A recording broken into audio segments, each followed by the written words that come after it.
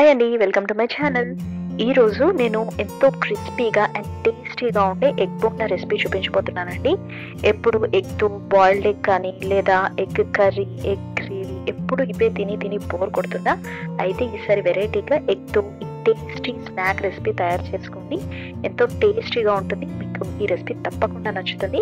ఈ రెసిపీ చూడబోయే ముందుగా ఒకవేళ మీరు నా ఛానల్ని సబ్స్క్రైబ్ చేసుకున్నట్టయితే తప్పకుండా సబ్స్క్రైబ్ చేసుకోండి. అలాగే పక్కనే ఉన్న బెల్ ఐకాన్ని క్లిక్ చేస్తే నేను ఏ వంట పెట్టినా దాని నోటిఫికేషన్ వెంటనే మీకు వచ్చేస్తుంది. సో రెసిపీ చూసేద్దాము. ముందుగా ఒక మిక్సింగ్ బౌల్లోకి 1 కప్ శనగపిండి వేస్తున్నానండి.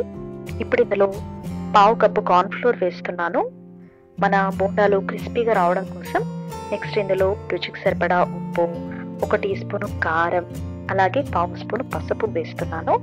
ఇప్పుడు ఇందులో 1 టీ స్పూన్ ధనియాల పొడి కూడా వేస్తున్నాను. ధనియాల పొడి వేయడం వల్ల మన బోండాలు భలే టేస్టీగా ఉంటాయి.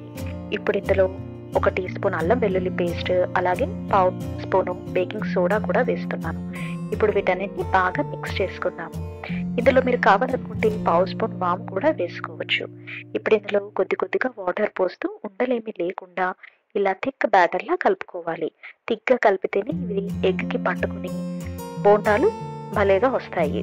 నేను ఇక్కడ 3 ఎగ్స్ని బాయిల్ చేసి పొట్టు తీసుకుని ఒక్కో ఎగ్ని 4 పార్ట్స్గా కట్ చేశానండి. ఇప్పుడు డీప్ ఫ్రైకి ఆయిల్ పెట్టుకుని ఈ ఒక్కో ఎగ్ పీస్ని శనగపిండి మిశ్రమంలో ముంచి ఈ ఆయిల్లో వేసుకుని డీప్ ఫ్రై చేసుకుందాము.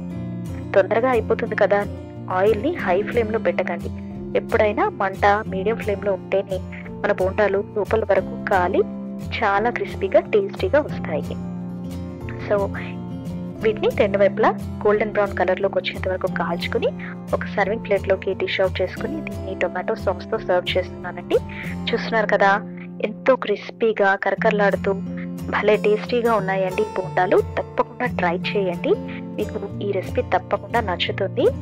ఎగ్తో ప్రోటీన్ వెరైటీస్ కాకుండా చాలా సింపుల్గా, ఈజీగా, తక్కువ ఇంగ్రీడియంట్స్తో తొందరగా అయిపోయి రెసిపీని ట్రై చేయండి. అలాగే నా ఛానల్ సబ్స్క్రైబ్ చేసుకోండి.